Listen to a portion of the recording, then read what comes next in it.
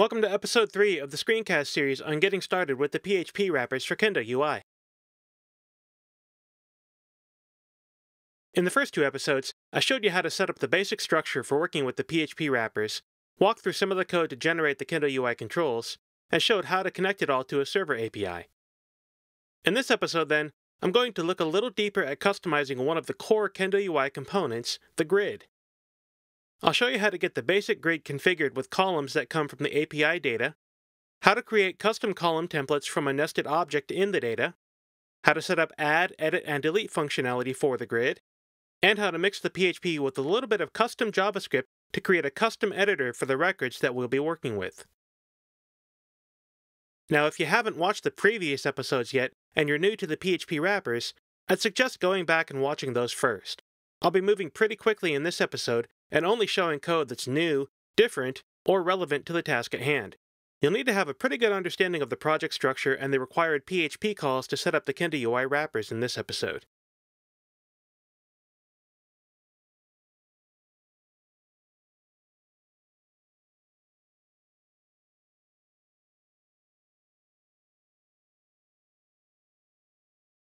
The first thing that I need to set up is a data source that connects to my API. In this case, the API has 4 different endpoints, one for create, read, update, and destroy.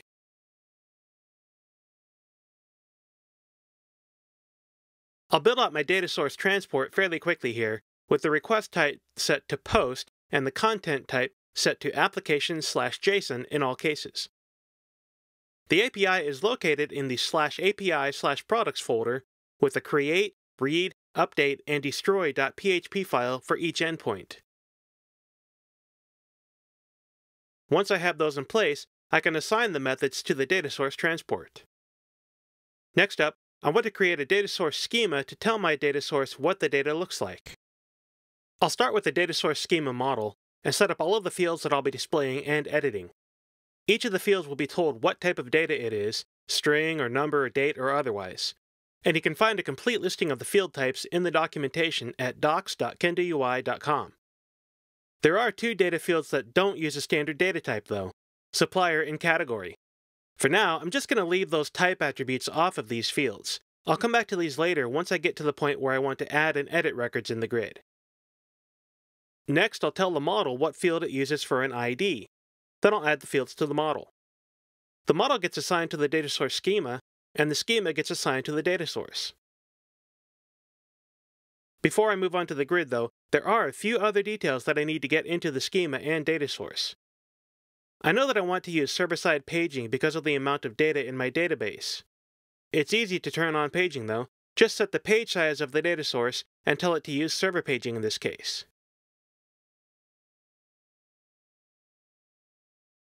The API returns data to me with the data wrapped in some metadata. That is, data that describes the response. This metadata is used by the data source and the grid to tell me how many total records there are, and that's used to calculate how many pages there are in the grid. The wrapper data also includes a reference to the actual data used for display and editing, of course, and I need to account for all of this in the configuration. In my case, the API returns an object that has 2 key fields in it, data and total. The total field tells the data source and grid how many total records there are in the query results, while the data field gives me the actual data to display for the current page and page size. With that in mind, I've set the schema's data and total properties, telling the data source how to handle the results of the API properly. There are still a few more details that need to be covered for the data source configuration, but I'll come back to these when I need them. For now, I'll move on to the grid and get some data displayed on the screen.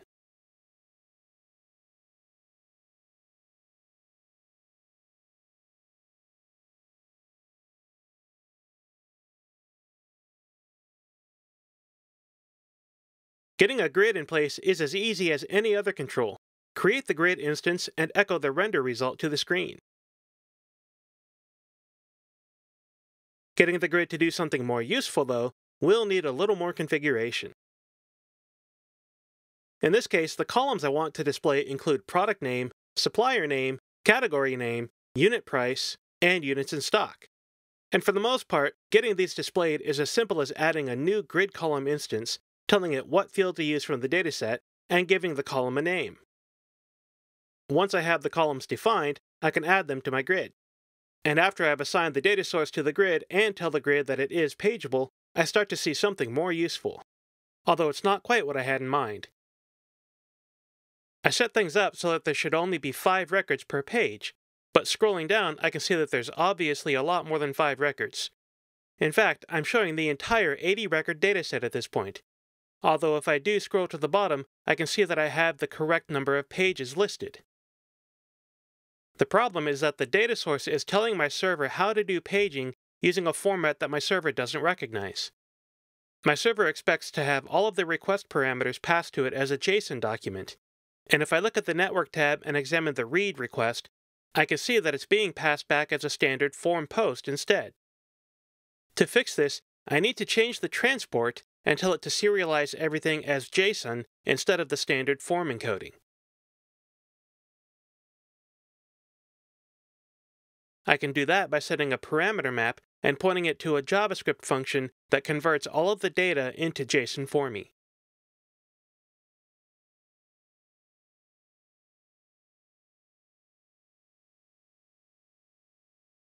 Once I have that in place, reloading the screen shows the correct number of records on the screen. And if I examine the Network tab again, I can see that the read request is being made with a JSON document instead of a standard form encoding.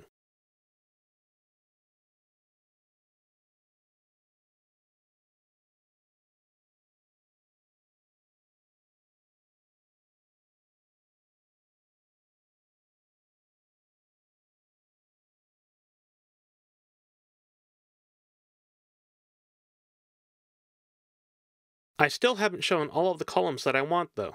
I've left off the supplier name and category name because these are not flat fields with single values like everything else. If I look at a sample record returned from the API, I can see that supplier and category are nested objects with their own set of fields. To get these to display properly, I need to configure the grid column a little differently. The category column will get a category field and title, but I'm also going to add a custom template to display the value from category.categoryName.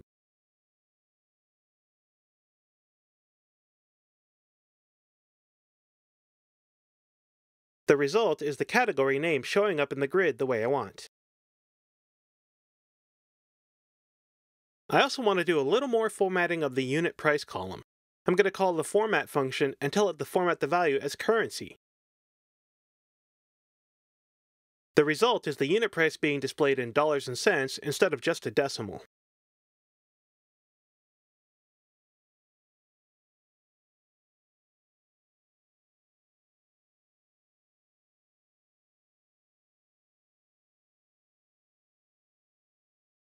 Next up, I'll add the ability to delete a record from the product listing. To do this, I'm going to add another grid column that will contain a grid column command item.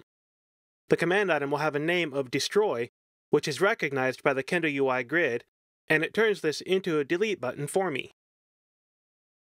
In order for this button to work, though, I need to set the grid's editable attribute to true. Now I can click the delete button and it gives me the confirmation dialog to let me either confirm or cancel the delete. Clicking OK deletes the item and it's removed from the grid. Editing a row is almost as easy. I'll add another command item to the same column as the destroy command to get the edit button up and running. Once again, the grid recognizes the edit name and it handles it for me. I'm also going to change the editable setting to the string popup. This tells the grid to use a pop-up window for editing instead of inline editing directly in the grid. Now when I click the edit button, I get a mostly functional editor window. Everything except for the supplier and category fields look pretty good. And if I didn't have any special considerations for these two fields, I'd call this done. But I need to fix this, of course, and it all goes back to the supplier and category fields being nested objects and not simple flat data. To handle this then, I'll build a custom editor for each of them.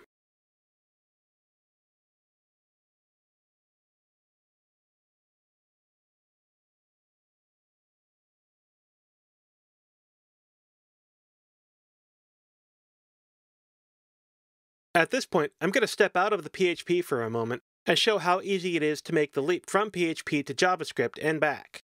I want to build a drop-down list for the supplier and category editors, and I want to have that drop-down list load data from my server API. Now, rather than walk through the entire configuration of a drop-down list at this point, I'm just going to paste in the two JavaScript functions that I need.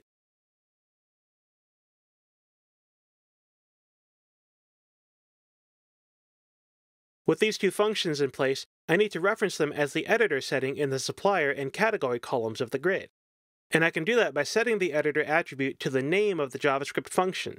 The grid uses this name to find the functions and calls them when needed. When I refresh the browser and click the Edit button for one of the records now, I see the drop-down list that I need for both the supplier and the category.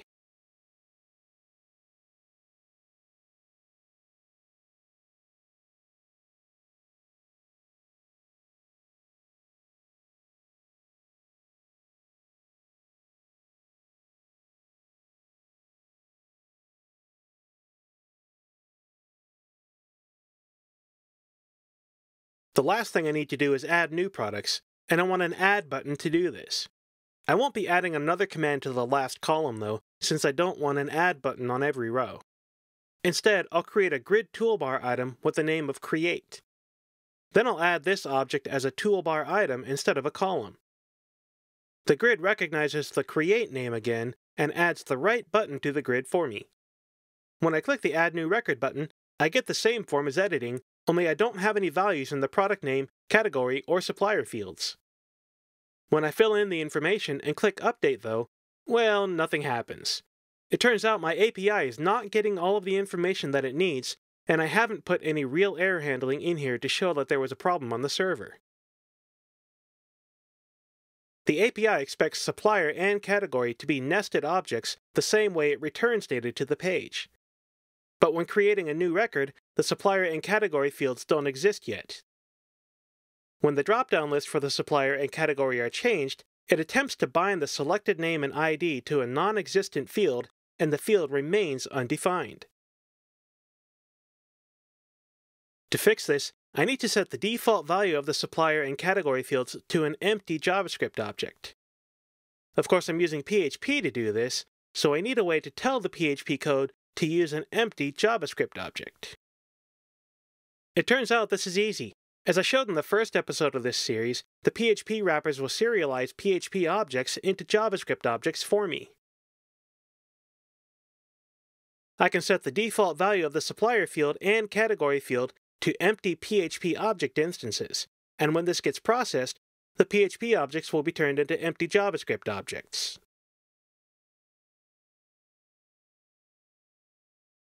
Now when I reload the page, add a new product, and set the supplier and category, everything is set and saved correctly.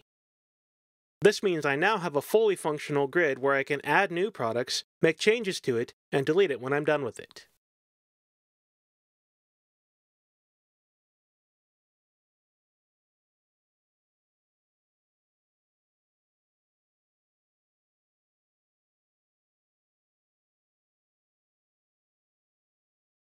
I hope you've enjoyed the series on the PHP wrappers for Kendo UI's web controls.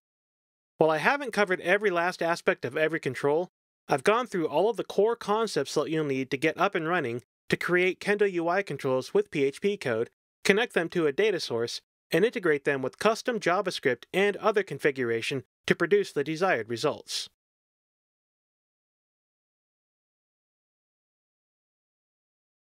For more information on the PHP wrappers, or Kendo UI in general, be sure to check out kendoui.com, where you'll find links to the server wrappers, documentation, and demos for all of the controls, and more.